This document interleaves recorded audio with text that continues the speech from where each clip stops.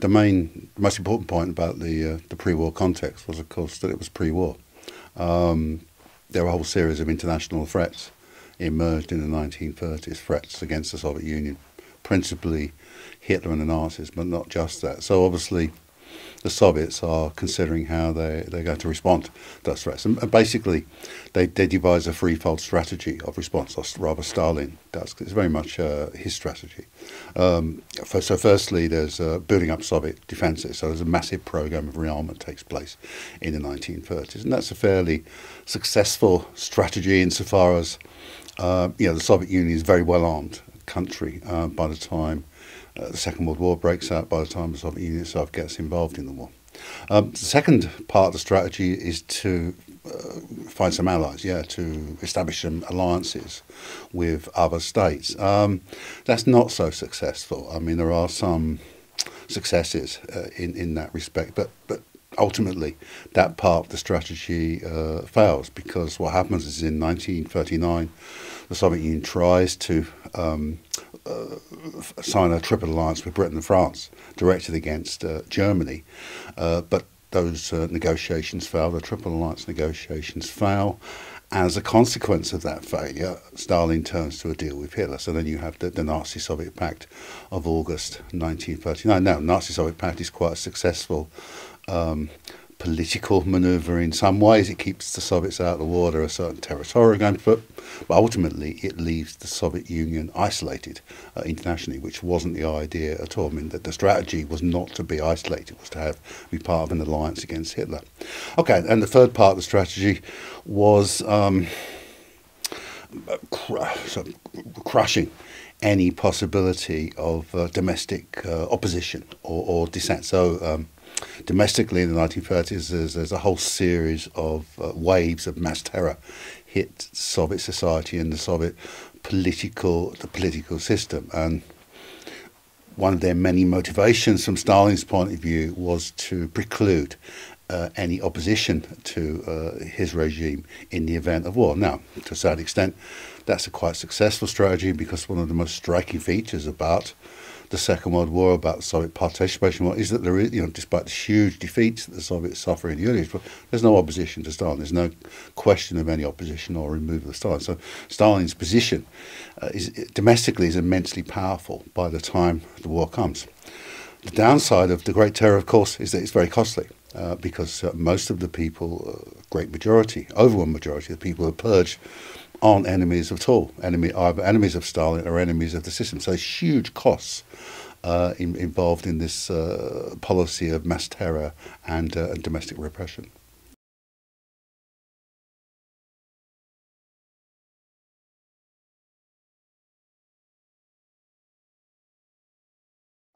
Quite successful. Yeah, sure, he could have done a better job. There were things that the Soviet Stalin could have done, which might have led to a more successful outcome. I think the main problem was that, okay, he played his cards quite well, but when we get to the war itself, a lot of the advantages and gains that have been made as a result of the strategy pursued were thrown away in the early period of the war. So, for example, there is this massive program of rearmament, massive expansion of the Soviet army, but most of that pre-war Soviet army is destroyed by the Germans in the first few months of the German invasion of the Soviet Union. So a lot of the gains from the strategy, the policy, were lost very quickly. So to that extent, the strategy was a failure and wasn't a success. But on the other hand, ultimately, Stalin, the Soviet Union, survives the war, wins the war, emerges triumphant, and post-war, the Soviet Union becomes one of the two of the world's superpowers. So there is that kind of justification that you could put forward.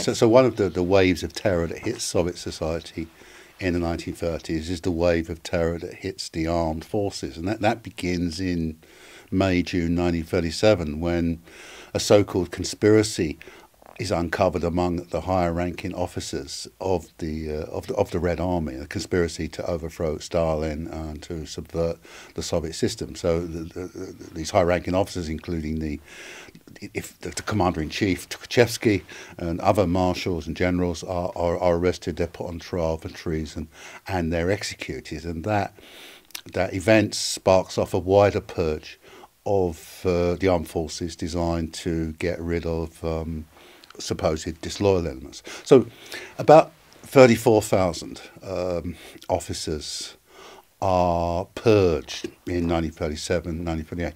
Okay, but about a third of those officers were actually reinstated in the armed forces.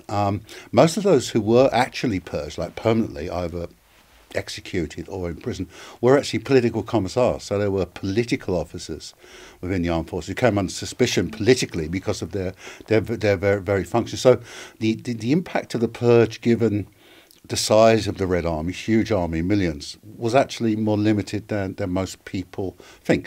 But nevertheless, it did have an impact. It had an impact particularly on the higher echelons of the Red Army. So, you know, the top leadership, in effect, most of them is decapitated. But then again, you can have an argument. There's an argument as to whether that was a good thing or a bad thing. You know, would this leadership of purge performed better than the leadership that took its place? Because during the war, the Soviet High Command, the Soviet generals who stepped into the shoes of those officers who had been purged before the war actually performed quite well, performed brilliantly, in fact. So it's very, very difficult to assess the actual damage of the military purge. But I think it's probably fair to say that it certainly didn't help the Soviet position.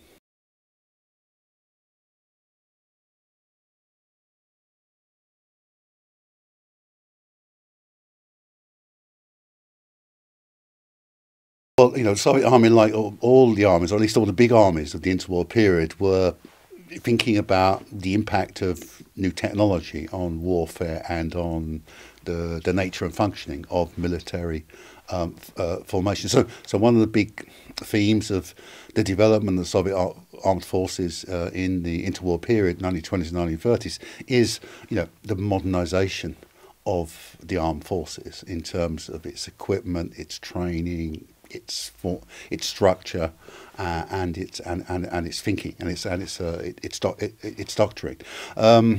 Okay, so yeah, the Soviets are thinking about how to utilize air power, how to utilize tanks, how to take advantage of the speed afforded by motorization, how to utilize the greater firepower that's now available to modern arms, and actually come up with some quite creative solutions to the challenges posed by the new military technology. So in many ways, actually, in some ways you could argue that the Soviet army, the Red Army, is the most advanced army in terms of its thinking, at least, in the 1920s and 1930s.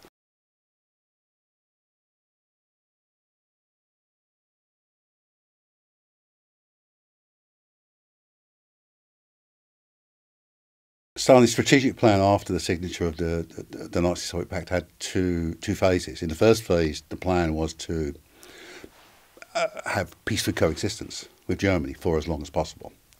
In the second phase, when the Nazi-Soviet Pact begins to disintegrate, and that takes place or begins in the summer of 1940, after the fall of France, the plan is to prepare for war specifically with Nazi Germany. Now, as far as Finland is concerned, the Winter War, okay, so what happens there is that 1939-40, December 1939 through to March 1940, the Soviets get involved in a war with Finland, and they get involved in a war with Finland for strategic reasons. And the strategic reason is that they're worried about their defensive position in the Baltic area, particularly their border with Finland, particularly the security of Leningrad. Okay, so what they try to do, they try to force the Finns to concede, make various territorial concessions, and the Finns to actually align themselves politically with the Soviets as part of their strategy of securing their strategic position in the Baltic. But the Finns refused to play ball, and as a result, the Soviets seek a military solution. They attacked Finland with the aim of imposing their demands on Finland, and that's where you get the Winter War. The Winter War, which turns out to be a much more protracted conflict than the Soviets anticipated. So initially, their attack on Finland, the Soviet attack on Finland, is not successful, and they suffer some quite big casualties. Now, eventually, the Soviets do, as you would expect, given the relative size of the two countries, they do wear the Finns down, and they forced the Finns to accept a peace deal. Yeah, and under the terms of the peace treaty, which is signed in March 1940, basically the Soviets get what they wanted from the Finns in the first place. Now, one of the reasons that the Soviets and the Finns do arrive at a peace treaty quite quickly once the two sides have decided to negotiate is because both sides fear that the British and French are going to exploit the situation and get involved in the conflict. And neither the Finns nor the Soviets want that. The Finns don't want their country being turned into a battleground for the British and the French, because if that happens, if the British and French get involved in Finland, the Germans are going to get involved. And the Soviets obviously don't want to get involved in a conflict with Britain and France. So that's one of the reasons why, very quickly the Soviets and the Finns arrive at a peace deal. Now, from the Soviet point of view, okay, it's a costly war, and there was quite bitter lessons learned as a result of the experience of the war. But ultimately, from the Soviet point of view, they won. It was a successful military operation. But having said that, in the aftermath of the war, the Soviets conduct an internal review, quite deep, very extensive internal review of what happened during the war, what the lessons of the war was. And the result of that internal review is a series of reforms of the armed forces, the training, the structure, preparations for the next war. And those reforms are and also in terms of the technology, in terms of orders for new types of tanks and planes equipment. And those reforms are very, very important in developing the capability of the Red Army in advance of the German attack on the Soviet Union, which comes a year or so later. One of the things that happened after the Soviet-Finnish War, and as a result of this program of military reforms which takes place in the spring and summer of 1940, is that a lot of officers who'd been purged before the war were reinstated into the armed forces. They were rehabilitated and brought back, including some very high-ranking officers. So, for example, one of the most famous Soviet marshals of the Second World War was Marshal Rokossovsky. Well, before the Second World War, Rokossovsky was a victim of a purge. He was in prison, but in 1940, he's reinstated in the armed forces at quite a high rank, at the level of colonel, and then very shortly after that he's promoted to be a general. So there's some kind of strange things going on here, isn't there? On the one hand, you do have this massive purge before the war, and yet in 1940, here's Stalin and the Soviets bringing these people back into the ranks. Yeah.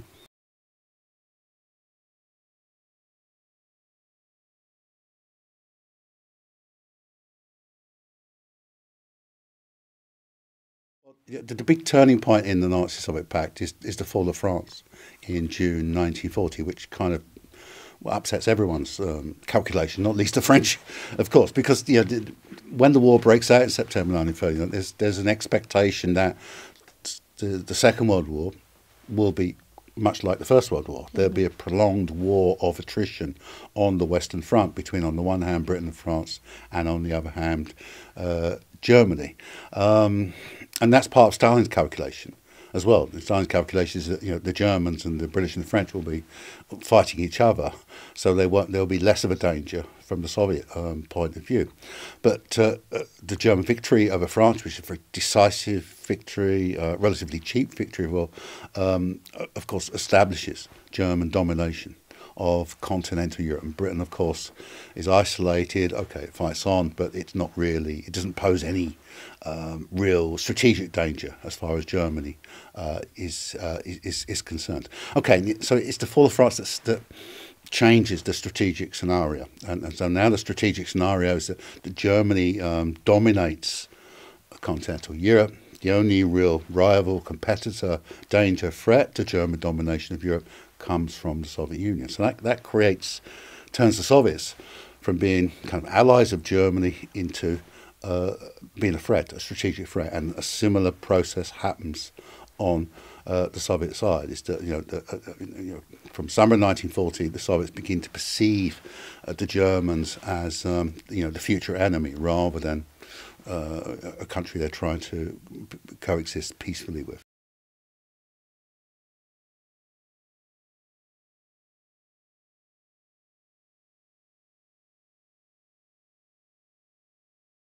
It's often said that Stalin was surprised by Operation Barbarossa, by the German invasion of the Soviet Union in June 1941.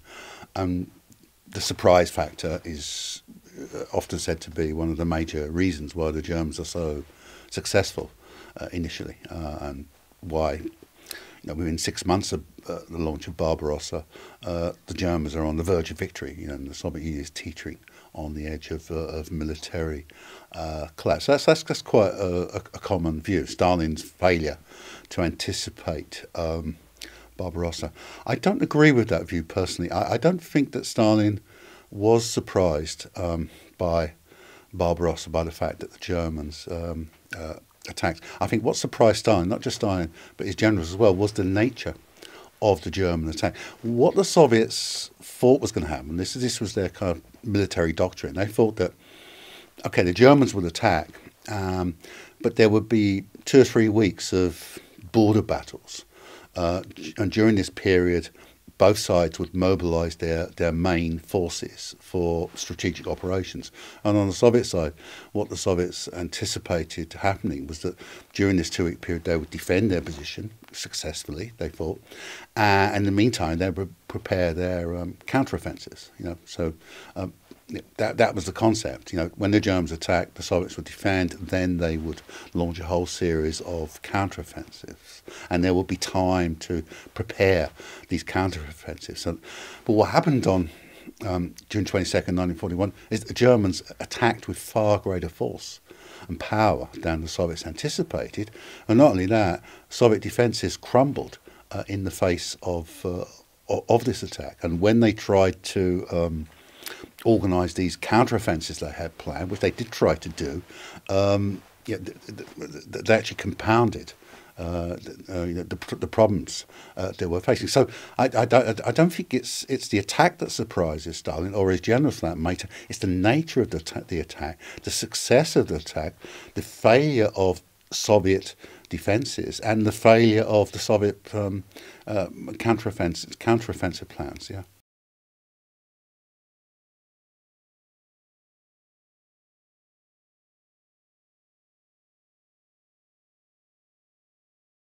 The Germans don't storm through. I mean, they're quite successful, but they pay a heavy price for their successes. And one of the things that happens is that the Soviets suffer these massive casualties. So by the end of 1941, the Red Army has suffered 4 million casualties, 4 million. Virtually the whole of the pre-war Red Army, the army that had been assembled over a decade or more to fight the war, had been destroyed. So Red Army suffers these huge casualties, but it doesn't collapse. Soviet resistance doesn't. It continues. The Soviets continue to fight, and indeed, so the Germans get as far as Leningrad, and they besiege Leningrad, surround Leningrad, but Leningrad fights on.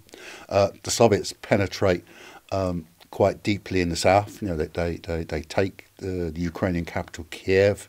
They get as far as Rostov, but again, there's quite huge kind of Soviet resistance, and eventually the German attack in the south peters out, and indeed the Red Army reverses some of the German advance. So German troops, for example, are thrown out of Rostov. I think that was in November 1941. And then, of course, you have the German advance on Moscow. And what happens there is that, okay, in the summer of July, August 1941, or August 41, the Germans changed their strategy and policy, and they decided to target Moscow as their main strategic goal. So they decided that if they can get to Moscow, take Moscow, then effectively they would have won the war. And they were probably right about that as well, had they succeeded. So that's what they tried to do. But what happens is that in July, August, September 1941, there's a whole series of battles on the Moscow axis in and around Smolensk. So the German advance on Moscow is held up for 2 months in and around the Smolensk area.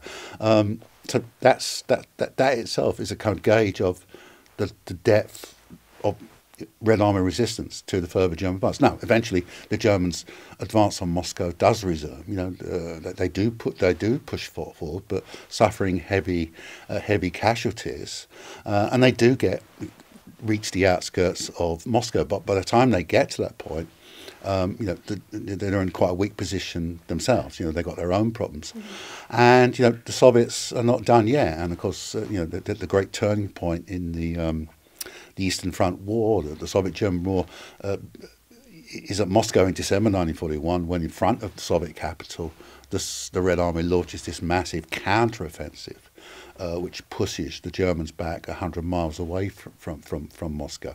And the Moscow counter-offensive signifies that Operation Barbarossa, which was an operation to win the war against the Soviet Union in just a few months, Operation Barbarossa had failed as a strategic operation. Now, a year later, there's another crucial strategic turning point, which is at Stalingrad in 1942. What happens there is that in 1942, the Germans resume their offensive against the Soviet Union, and what they attempt to do, they attempt to reach Baku. Summer of 1941, the German goal wasn't Stalingrad as such. They wanted to get to Baku, because Baku is where the Soviet oil fields are. So they're trying to strangle the Soviet war economy by grabbing the oil, basically. In order to do that, in order to get to Baku, they need to defend their advance in the south. And the way they need to do that, they need to capture Stalingrad to consolidate their defences against a Red Army counterattack to stop them advancing. And and it's out of that you get the Battle of Stalingrad, end of summer 42 through to early 1943. Yeah, same thing happens at Stalingrad. The Germans fail to take Stalingrad, and the Soviets prepare a massive counteroffensive operation, which turns the tables at Stalingrad, and the German forces in Stalingrad are surrounded by the Red Army and eventually forced to surrender. With Stalingrad, basically any hope of a German victory on the Eastern Front is gone. Stalingrad is the point of no return for the Germans. There's no way back for them strategically, after Stalingrad. Stalingrad on, the Germans are always going to lose the war. Okay, so the two great turning points of the Soviet-German War are, firstly, the defensive and then the counter-offensive Battle of Moscow in the autumn of 1941, and then the Stalingrad battle in 42-43.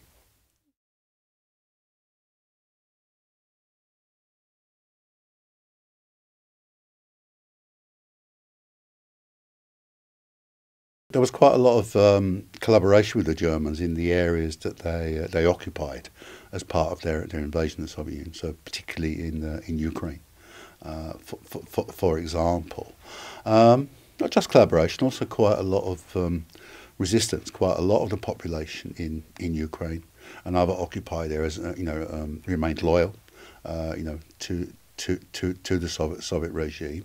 The Germans don't play their cards very well in the occupied areas.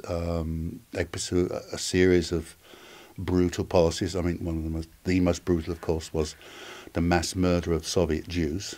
Never forget that.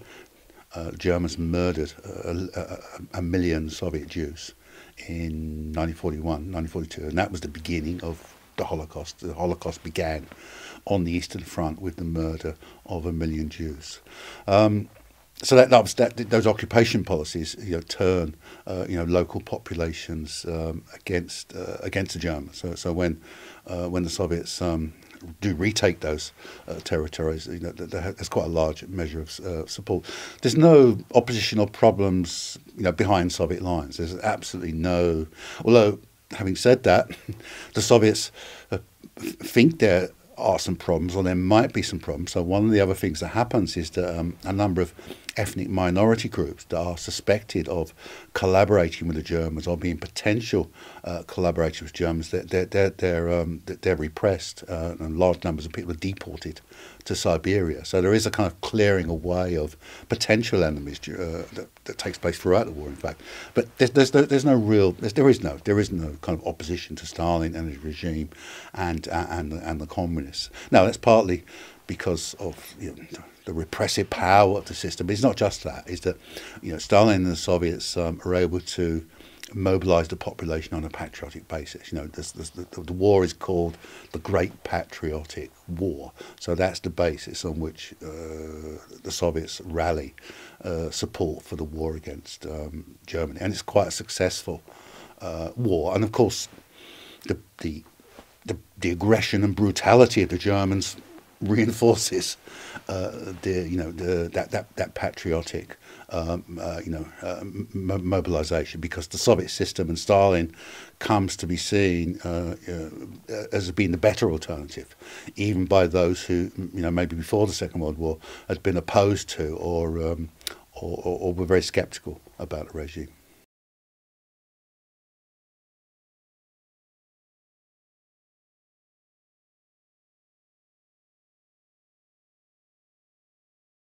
Stalin's very interested in military theory and very military strategy. An interest which began during the Russian Civil War, after the Russian Revolution.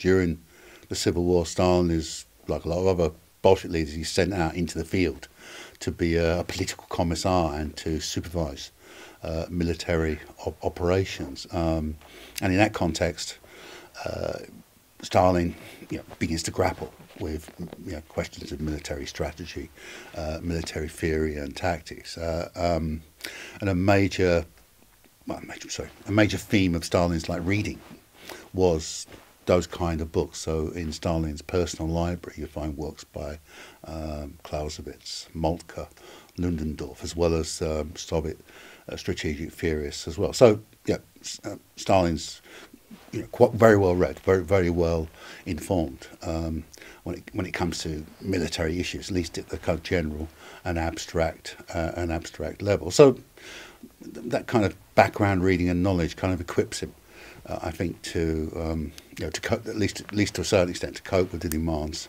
of military leadership. The other point to note is there's a very kind of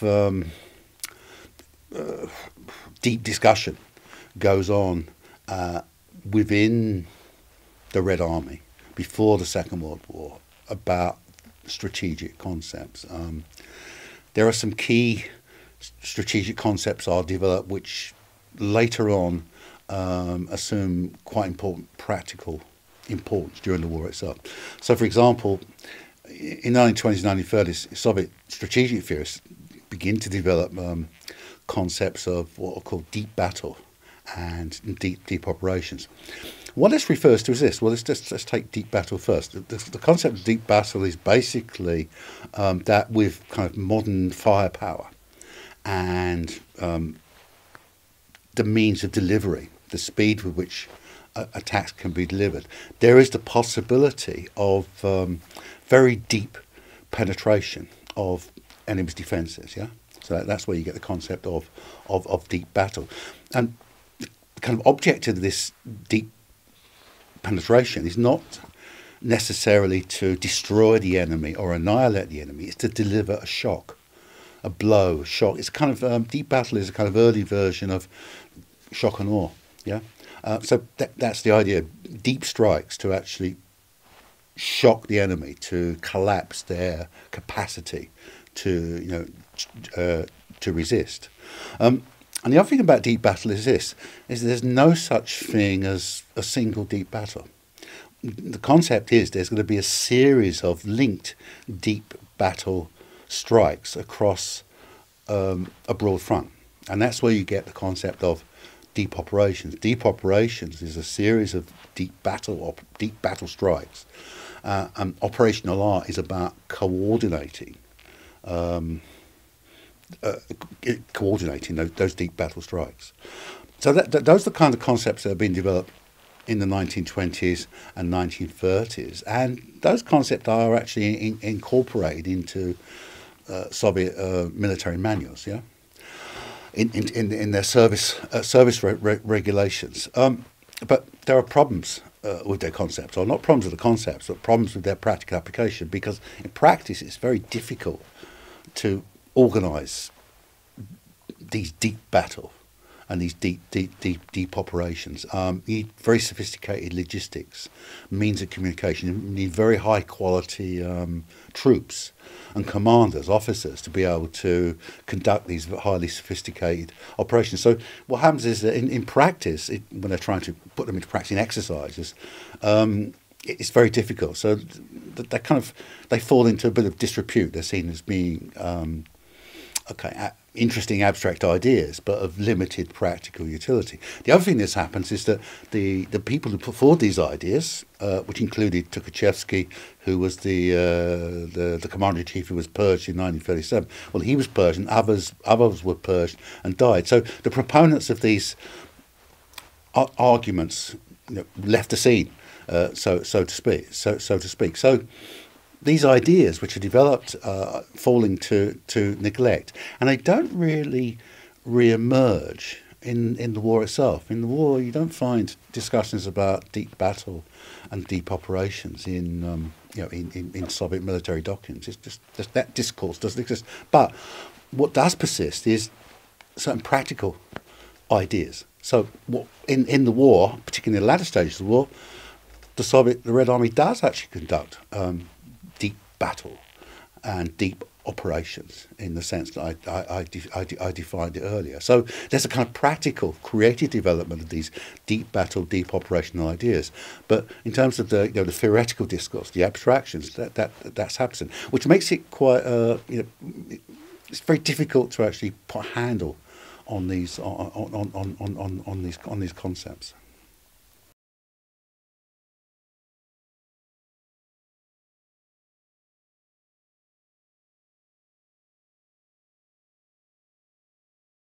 Soviets survive the initial German onslaught and then go on to win the war for a number of reasons. It is to do with population, it's to do with material resources, it's to do with leadership, it's to do with the Soviet economy, it's to do with the aid that the Soviets received from its allies. So there's a multiple.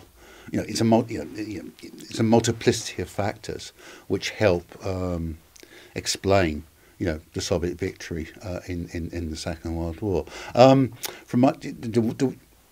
the one that interests me most personally is the personal factor, the leadership factor. And the argument I've developed in my books about Stalin is the important personal role that Stalin plays during the war. So my argument is that Stalin's the indispensable factor. Without Stalin's leadership and the role that he plays, the Soviet war machine, the Red Army, the system, the resources wouldn't have operated as effectively as it did. The Soviet regime that wins the Second World War is the regime that Stalin created before the Second World War. It's not going to perform well if Stalin doesn't perform well. Now, having said that the system performs well, and Stalin performs well, by well I mean it's effective. In the end, they win, but it's not very efficient, and it's also a very brutal system. So Stalin is a very brutal dictator, very violent leader. There's a huge price that's paid, by the Soviet people for Stalin's victory in the Second World War.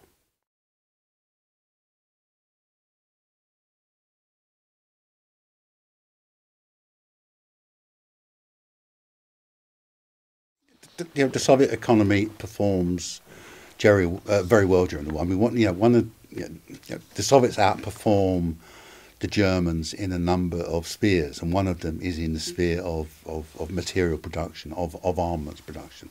So the Soviet economy is a much more effective war economy than the German war economy, much more effective than the British war economy, almost as effective as the American war economy. So the economic system delivers the goods that make victory possible.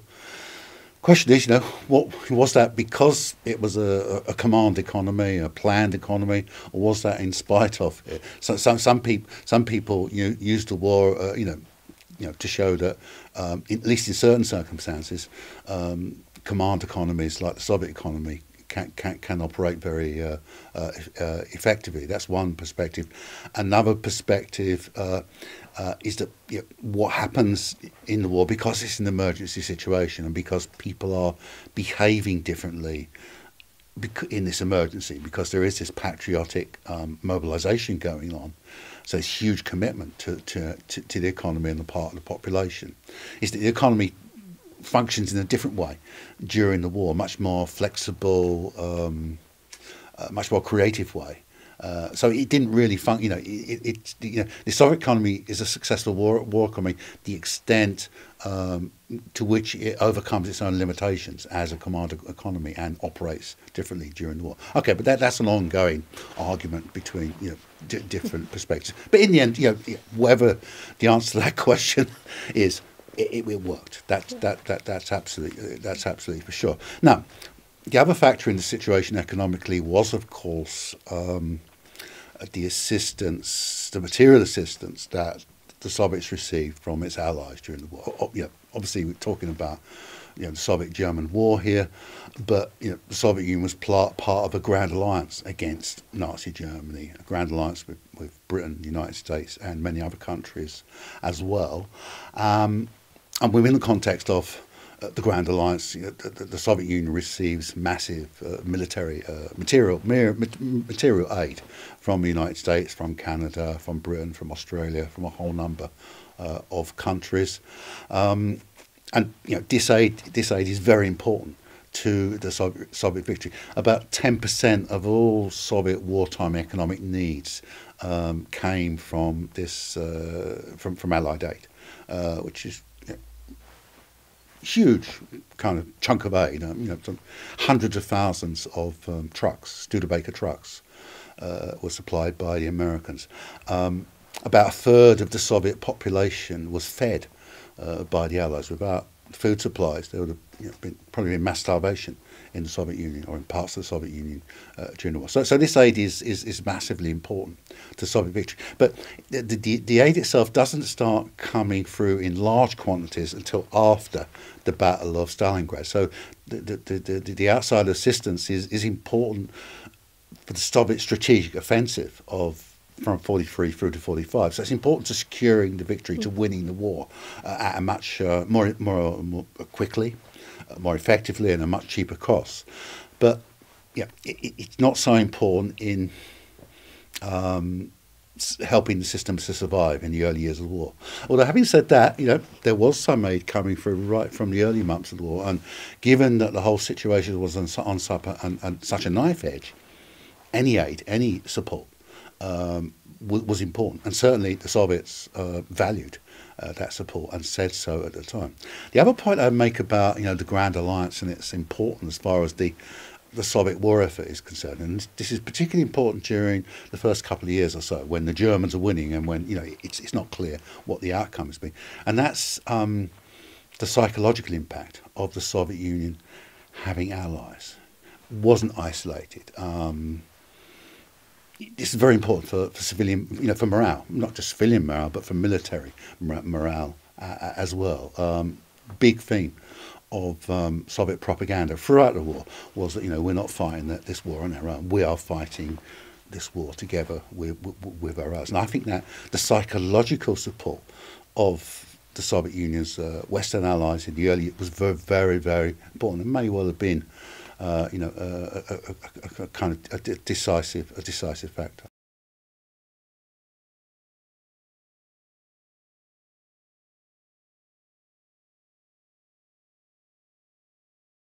The reason the Britain, the United States, other countries pour so much aid into the Soviet Union during the war is that's because where most of the fighting is taking place. It's the Red Army that's winning the war for the Grand Alliance. But if you total up all of the combat that takes place in the Second World War, about 80% of it takes place on the Soviet-German front. 90% of German losses occur on the East Front. 90% of all German casualties, dead, missing, wounded, occur on the East Front. What does that mean in terms of figures? Well, 10 million is what it means. 3 million dead, 7 million wounded and missing. So it's on the Eastern Front that, the Germans lose the war. The Soviets, it's not just the Germans as well. The Germans have their allies as well, remember. The Romania, Hungary, Slovakia, Croatia, Finland. Talking earlier about the Winter War. When the Germans attacked the Soviet Union in June 1941, the Finns join in that attack, and that they besiege Leningrad from the north. So there's lots of Italy as well, Spain's been. So there's a lot of, it's not just German divisions that the Red Army has to deal with, it's many other country divisions as well. So during the war, the Red Army destroys 600 enemy divisions, if you imagine. Okay, so the statistics tell their own story. The Second World War was fought primarily on the Eastern Front, and the war was won and lost on the Eastern Front. It's as simple as that, I think.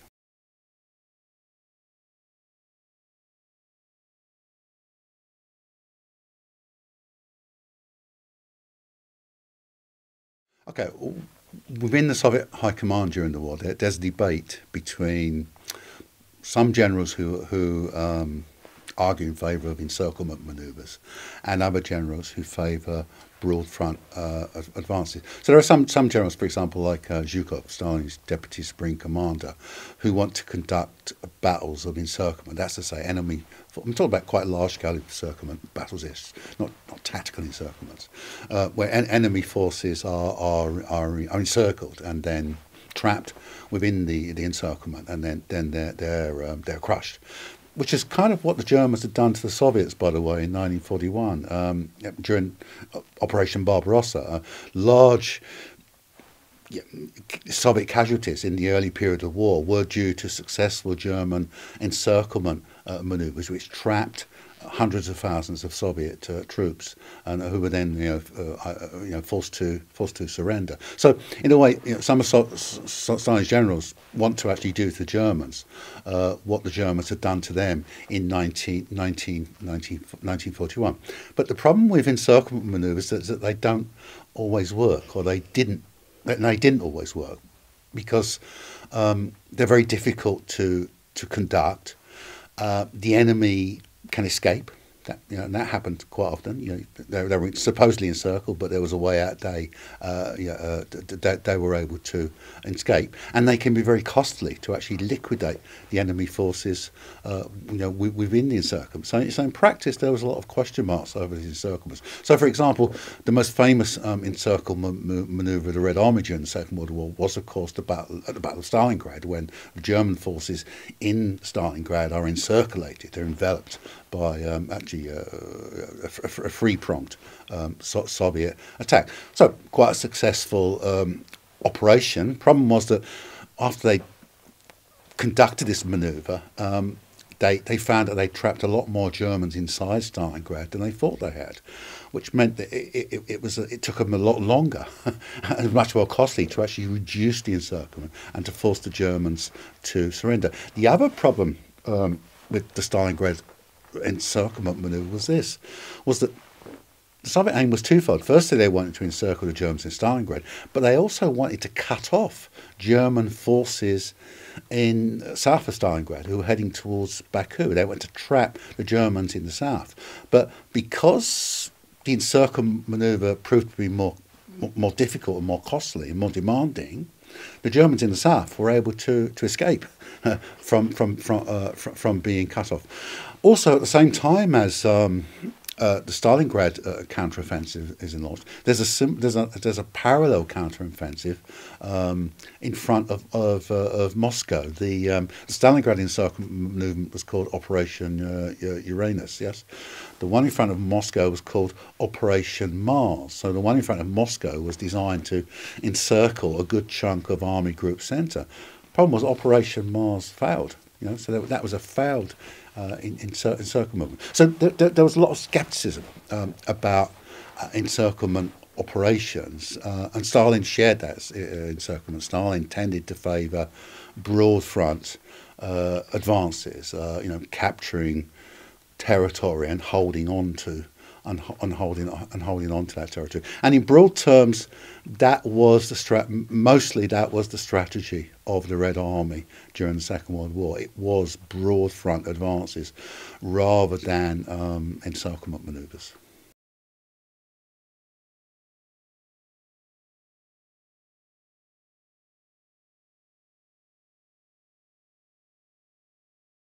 I think it came very close, quite close. I think it was on a knife edge. The tide, the war could have swung either way. I don't think German defeat was inevitable, nor was Soviet victory inevitable. Until you have the decisive encounter at Stalingrad, the Germans can win and the Soviets, can lose. So I think it was a close run thing.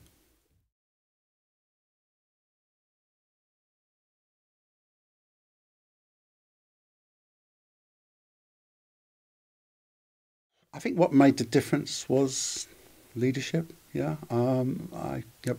In terms of the failure of Operation Barbarossa at the end of 1941, Barbarossa fails because of the failure of the Germans to take Moscow, and because the Red Army launches a very successful counteroffensive in front of Moscow. Well, crucial turning point in the Battle of Moscow comes in November, 7th and 8th of November 1941, when Stalin makes a very big decision to remain in Moscow, not to personally leave Moscow, and to continue with the traditional kind of parade and speeches on the anniversary of the Russian of the Russian Revolution.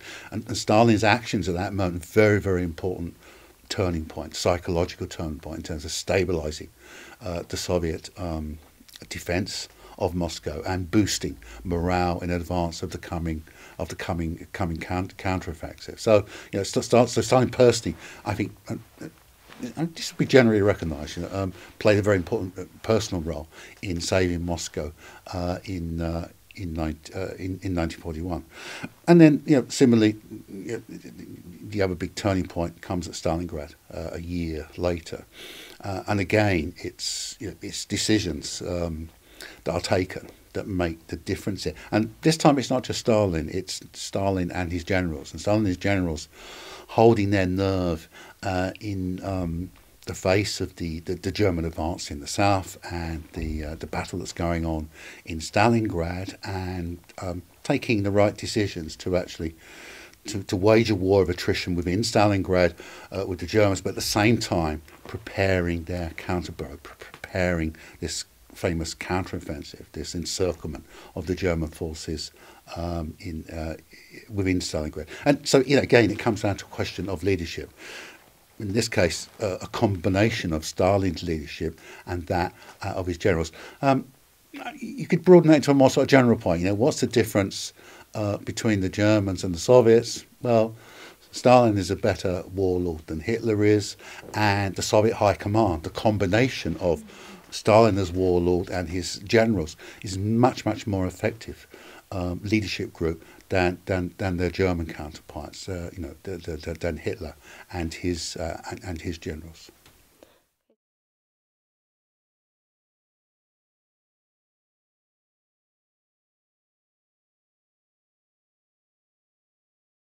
Question. I was just reading a book about Frederick the Great just recently, and who, of course, is another great military leader historically. And the author of this particular book, he said about Frederick the Great was that Frederick the Great was a great warlord, but he wasn't that good a general. And I think you can say the same about Stalin. He was a good warlord.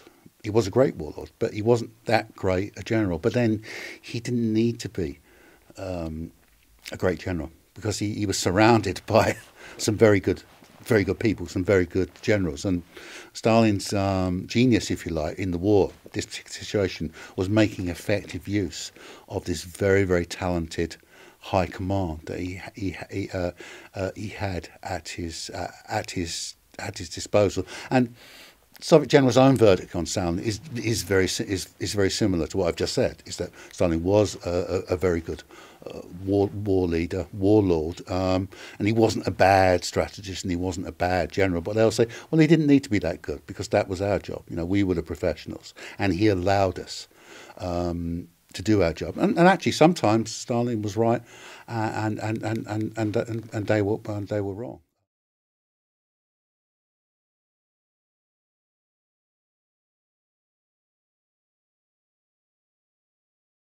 The Soviet-German War was a war of attrition, but it only becomes a war of attrition with the failure of Operation Barbarossa, and only continues to be a war of attrition with the failure of the German advance in the south, with the German defeat at Stalingrad. And as a war of attrition, it's a war that the Germans are always going to lose because they're faced with superior resources, and provided their opponents can effectively utilise their resources, they're always going to lose war. Because not just talking about Soviet resources, talking about resources of Great Britain, and of course, most importantly, the United States. The Germans are always going to lose a war of attrition on the Eastern Front, and they know that, which is why Operation Barbarossa is designed to win a very quick war, in order to avoid getting into a prolonged attrition struggle with the Soviets. And the Stalingrad manoeuvre